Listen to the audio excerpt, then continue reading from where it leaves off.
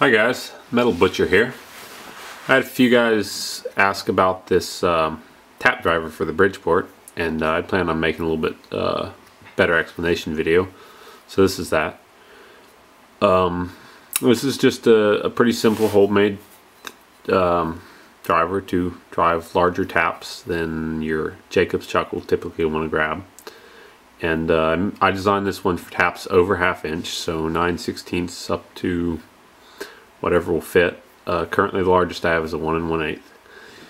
And it's pretty simple to build. This part is just straight R8 copy. I just copied this piece for all the taper and all the dimensions. You should be able to see that they're pretty much an exact match there on all their dimensions. So if you have one of those, it works well for copying. So that's just a regular R8 taper. 7/16 20 threaded on the end. This part is grab my scale. I believe it's 2.5 inches long. There. It's around 1.5 inches in diameter, and the bore is 1 inch. It's almost 2.5 inches deep. I overbored it a little bit. And the design for this is it just uses 4 set screws to tighten up on the taps, and then the taps are held in place with one of these bushings. I've got 2 sets of set screws, each one of them at 45 degrees shifted, so that you can, this one's for shorter taps and this one's for longer taps. So let's throw a tap in there. This is the biggest tap I made it for. It's a 1 1/8 12, and you can see the bushing here. Just a simple straight bushing. All these bushings are 1 inch on the outside, and then the inside's bored to be just a slip fit on the tap. So I got a 1 8. I got a 3/4, whatever. It'll do the fine and the rough thread. Same story. All the smaller ones are 1 inch in length. And I've also got a 9/16 here. I also made a 5/8, but I apparently lost it, so I guess I'll have to make another one. So let's put one in.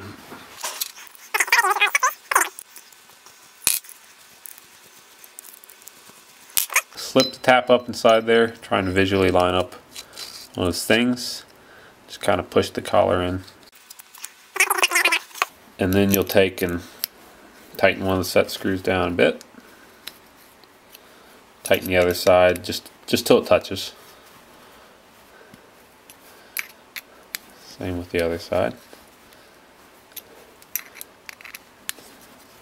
Okay. Now here's one of the disadvantages of this. The bushings are never that precisely made. So if you just gronk down on one side, you're actually going to shift the tap over and it won't run true. So I think the best method to get it equal is to put an Allen wrench on each side and then just tighten against each other. Alright, standard R8. Just toss it in Bridgeport.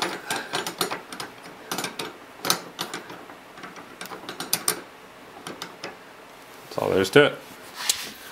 Okay, and then a smaller tap works the same way. You either need a second set of Allens, or you need to shift your top ones down. I only have 7, so I have to shift 1, but the rest I can just leave in there. Alright, and then don't forget to line up a flat visually.